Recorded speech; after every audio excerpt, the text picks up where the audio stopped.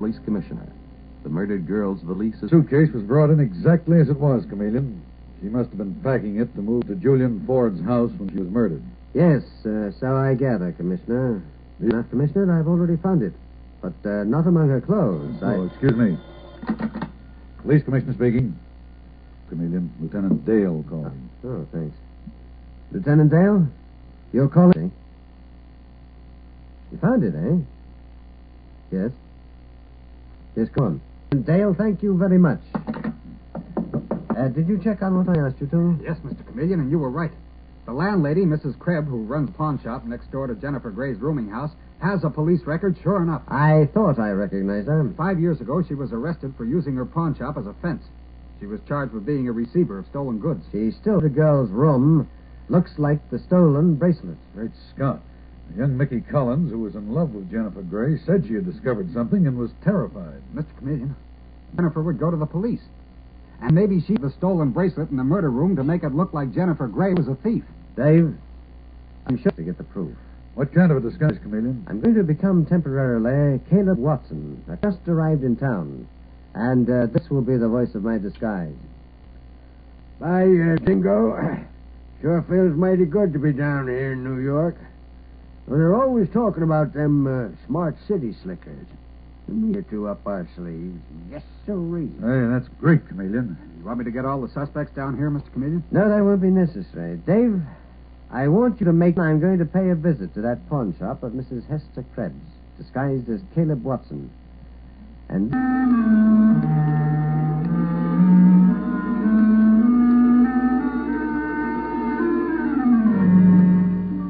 And sometime later, we see Mr. Chameleon, disguised as Caleb Watson, entering the dingy little pawn shop. The voice of his disguise says, You, Mrs. Krebs, lady who owns this pawn shop? No, ma'am. My name is Caleb Watson. I'm Jennifer Gray's uncle. I heard about her being murdered. Jennifer Gray was your niece? Yeah, she of me. Mrs. Krebs, I come to claim something that belonged to Jennifer and the key to her safe deposit box. A key? I don't know what you're talking about. Well, now, maybe you're changing the little racket you're running here. Jennifer called me yesterday saying she found... What? You must be crazy.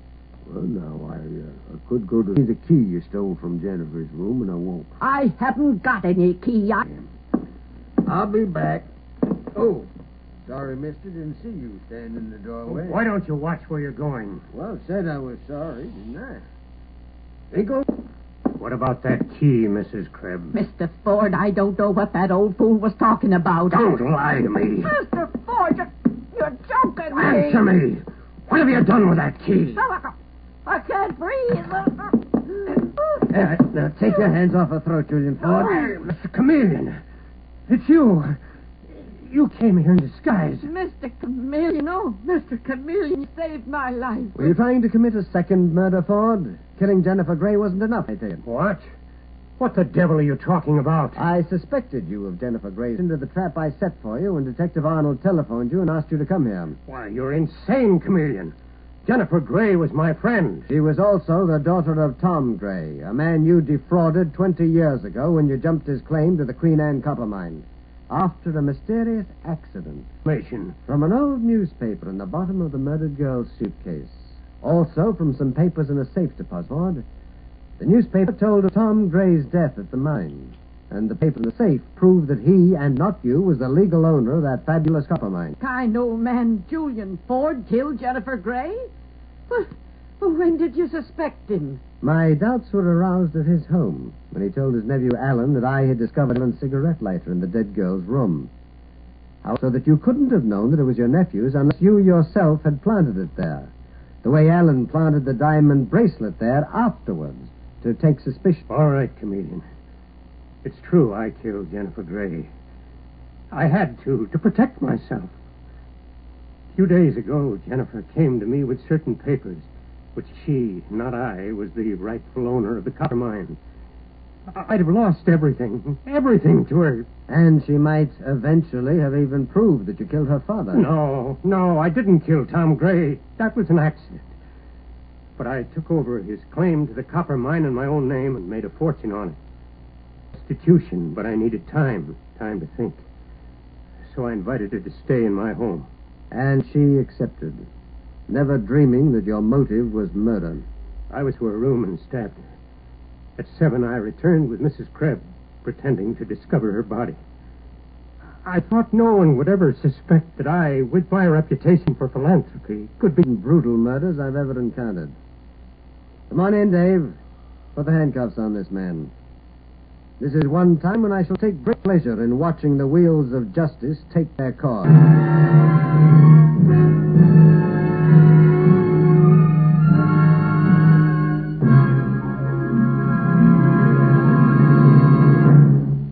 And with these words, Mr. Chameleon concludes tonight's murder case.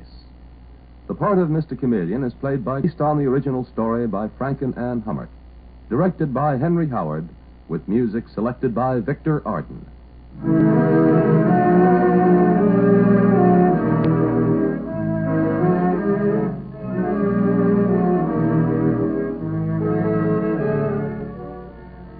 Listen next Friday evening at the same time for Mr. Chameleon, the man of many faces, in the Tomorrow's daytime listening on CBS Radio features John Reed King's lively Give and Take quiz show and merry competition of Eileen Francis, Bill Cullen, and their opposing teams on Fun for All.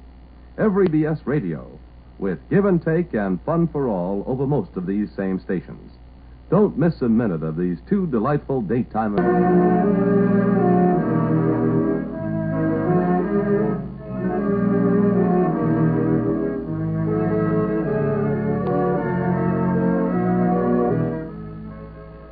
Listen for Mr. Chameleon, the man of many faces, in The Custody of the Child murder case at the same time next week. Gangbusters go into action Saturday nights on the CBS Radio Network.